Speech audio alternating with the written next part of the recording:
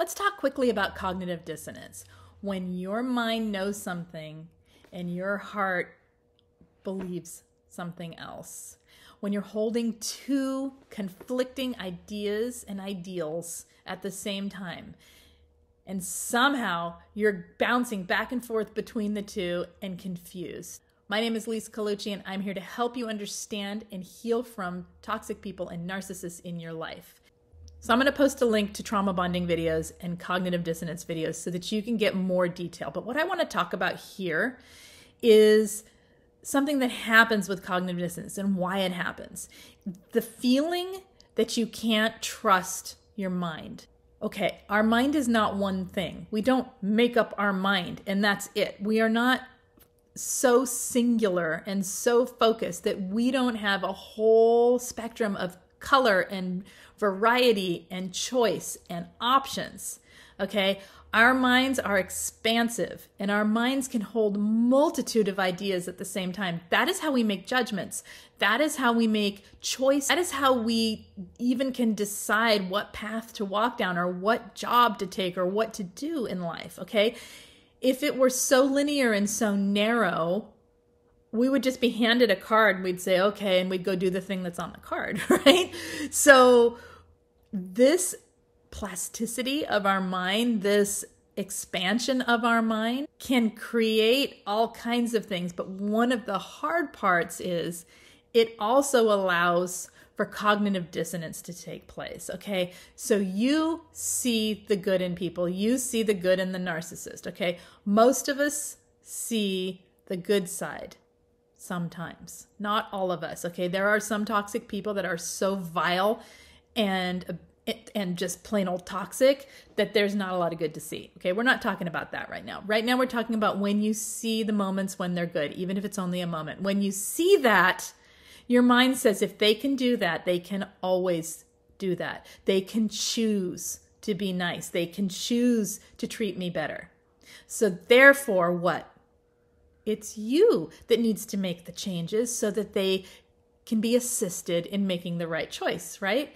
It's you that is waiting around for the toxic person to make the choices to change and be better, right? So it's excuse making that we're doing, but at the same time, it's this beautiful place in us that allows us to see the good in people and to see the positive and to see the potential in situations. It's necessary that we don't break that part of us, because how else would you change careers or how else would you learn anything new if you didn't see potential?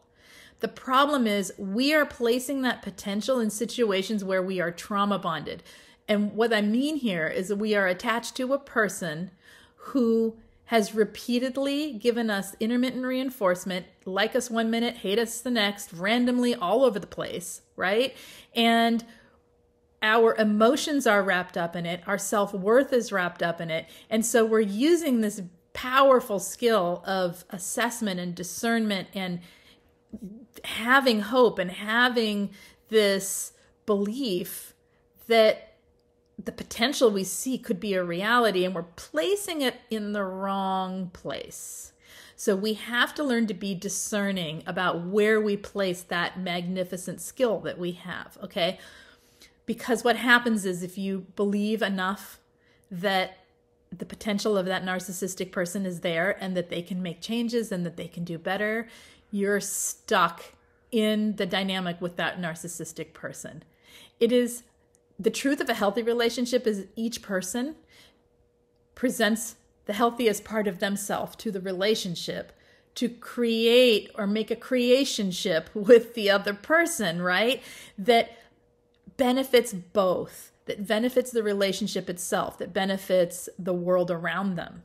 Okay. With a narcissist, because everything revolves around them, it's impossible.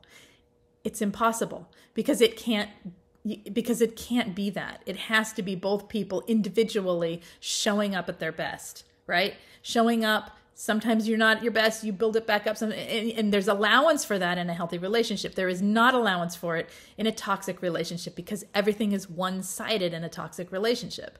All right. When you're wrapped up in that and your heart is saying, you know, your emotions are tied up in what I was just describing, but your head sees the other part of what I'm describing. When you're wrapped up in that and your heart sees and feels the potential, right, that I was talking about, and your head sees and knows the truth about who that toxic person is, how are you supposed to listen at all? What are you supposed to listen to? Super confusing. You're not stupid. There is nothing wrong with you. This is a normal reaction to toxic relationships. The thing is, what I tell people is you have to follow the path of logic. You have to listen to the part of your brain that knows this person won't change. And if I'm wrong, then I'm wrong. Then I'm wrong. They haven't proven they're going to change. They haven't shown any change. And they're not actually showing any empathy. Okay? I'm not wrong here. And you have to hold on to that and listen to that in order to get through it. That is why we suggest making a list of all the toxic things that a person does so that you can come back and look at it. And it's just a quick little cheat sheet to see, oh yeah, and to get that part of your brain activated again. It's not that we want you angry and hating and like, you know, reactive to the narcissistic person. What we want when we say that is for you to wake up that part of your brain and focus on the logical things that have gone on so that your heart can come on board and say, oh yeah, we don't want to be hurt like that anymore. I don't want that anymore. That hurts me. Okay, there are plenty of places and people and things to put my great positive attention on. I do not need to waste it on that toxic person. All right, so if you guys have any discussion you want to have about cognitive dissonance, leave me a comment in the comment section. We'll talk more on this topic, okay? The cognitive dissonance that you feel will keep you locked in behavioral and emotional patterns. So really understanding what's happening, sometimes that is really useful, okay? If you need coaching or group coaching or peer support for that, check out the information in the main description of every video. And I will see you guys next time. Take care. Bye-bye.